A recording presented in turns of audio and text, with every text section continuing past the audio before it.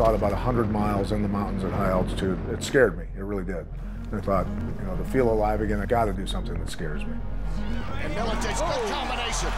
And Miletich'S knocks it down. It's over. When you get used to fighting in a cage for 15 years, you're addicted to adrenaline to a certain extent. But I would say that this is, for me anyway, much more difficult than fighting, because I'm fighting myself.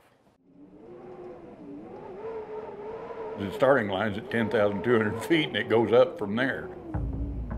So within 4 or 5 miles, your legs are gonna be hurting, your butt's gonna be hurting, you're gonna be breathing hard, and lungs gonna be on fire, and that's as good as you're gonna feel all day. One of the things about this race that is essential to success is you've got to be mentally tough. You gotta have an iron in your head. And there's not hardly anybody I can think of who's more mentally tough than Pat. In terms of the group that I'm lucky enough to be involved with, the Leadville 6 from the Quad Cities, it's the kind of people you really want to surround yourself with. It can change really your mentality overall. I would say the hardest part of the training for me has been trying to wrap my mind around running the distances and the times that these guys are used to.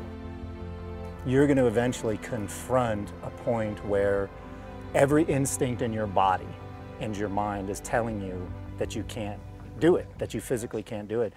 And it just takes an insane amount of stubbornness, mental toughness, stupidity, whatever you want to call it, to just move forward anyway. It helps to be mentally strong, but it's even better to just be out of your head entirely. I don't consider myself a runner at all. I never have, which maybe sounds weird after running some of the distances I have with these guys. There were days where I woke up to go to training and my body was trashed, my calves were destroyed, my knees were wrecked, but my mind told me I had to go. And then there were other days where my body felt perfect and my mind was saying, man, I really don't want to go.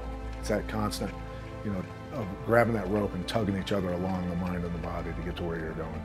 Month by month, my confidence in him has just been on a vertical climb. And the things that we've done out in Colorado here this past week just leaves no doubt in my mind that he's going to have a phenomenal race. Their limits are a lot farther up there and out there than what they think they are. And they can learn that here. They can learn that in Leadville. You just don't quit. My goal for a finishing time is less than 30 hours, the limit of 30 hours. I really don't care if I come in at 29 hours and 59 minutes and 59 seconds. I don't. I just want to get across it. Look, if I roll an ankle, destroy a knee, fall down a mountain, and don't finish, it's been an incredible year either way. It's been one of the best years of my life, but I fully plan and intend on getting across.